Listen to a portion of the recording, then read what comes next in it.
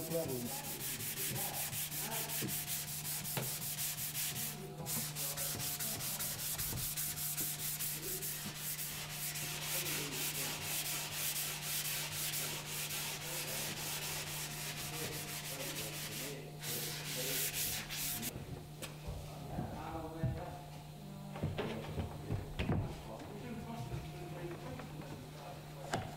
Excellent.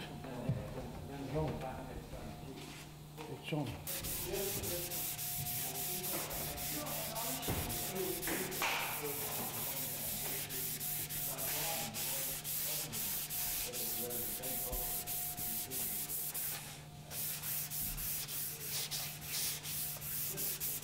A bit repetitious. Are they more fun to produce than to Much more fun. Much more fun to produce, but the others are run-of-the-mill. You know, they get a bit boring after a time, but these are okay. Yeah, I like doing these, really do.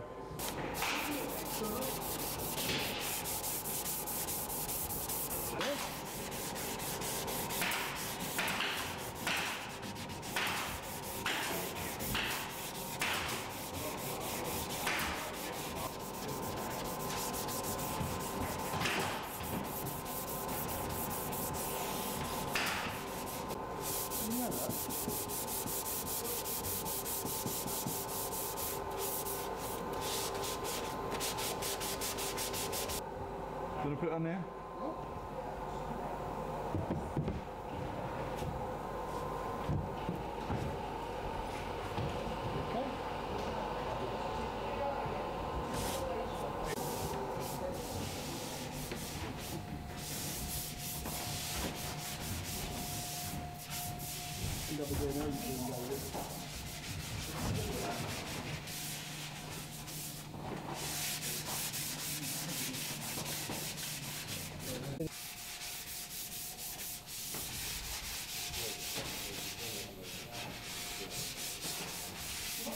Keep still, it says. Wasn't our idea, unfortunately. A lady just asked for an unusual shaped coffin, and we got involved in making an aeroplane, and we thought it couldn't be done. We thought, well, we'll have a go, and it worked perfectly, and it was a start to our crazy coffin history.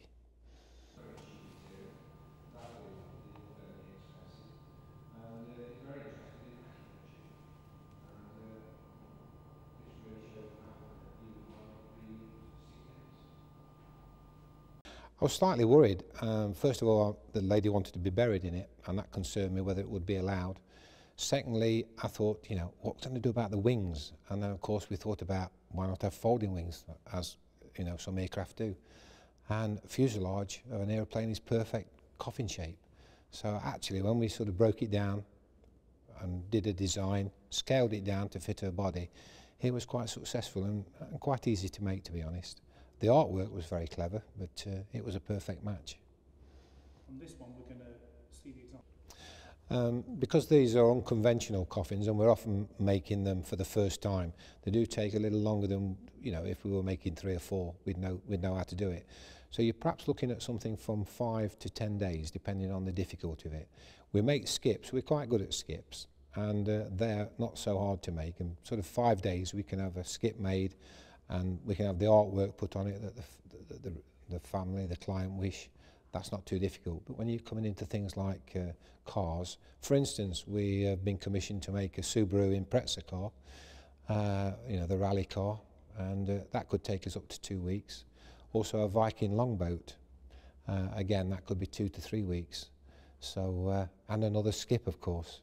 Her lady would like a skip with sewing machines on, and a cooker, because she said her children say she's so untidy that, Mother, you should be buried in a skip.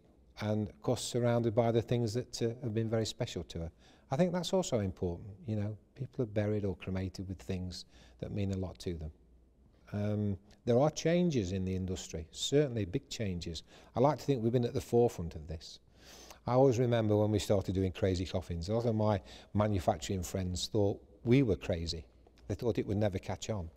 But thanks possibly to the media, you know, you've taken our stories out into the wide world, and crazy coffins are now spoke about, wanted, and are being manufactured and delivered. So I think we're part of the change of not just of coffins, but of the whole profession. What would you like to be buried in? Well, that's not too difficult for me. I have two loves outside of coffin making. One, I'm a dancer. I love to dance. My wife and I enjoy that sort of social side. So I think a nice black patent dance shoe would be really good.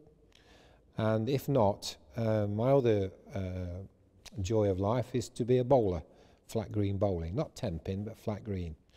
And I think I'd be a white jack, because I'm sure my friends would say, Dave, that was the closest you ever got to that jack in your playing days. And of course I could be rolled down the aisle, or I could be rolled into my grave. So yeah, I think I possibly might choose a white jack.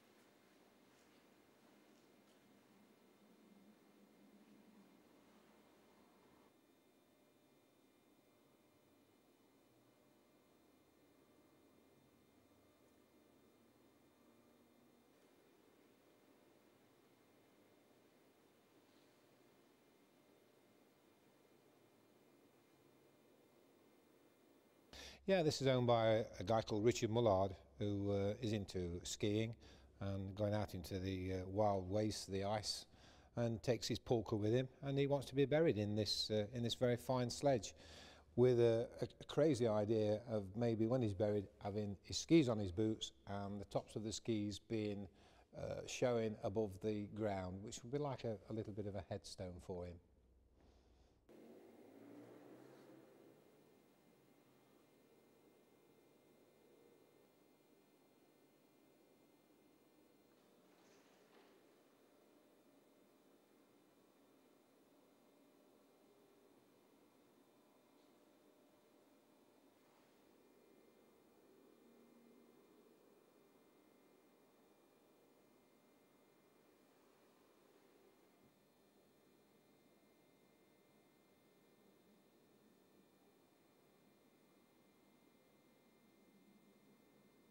We make sports bags, and this is a Louis Vuitton sports bag, and it works quite well with us with Vic Fearn, and it has 3 full hides inside.